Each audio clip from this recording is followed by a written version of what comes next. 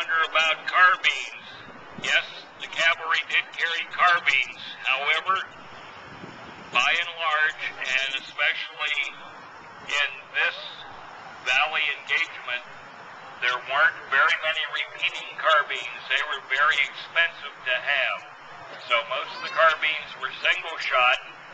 The big advantage of the carbine, besides being shorter and lighter and easier to carry on horseback, was the fact that they loaded from the end nearest the trigger, where we all load now, and they did not load at the other end, the muzzle, where all of the rifles up to that point had loaded.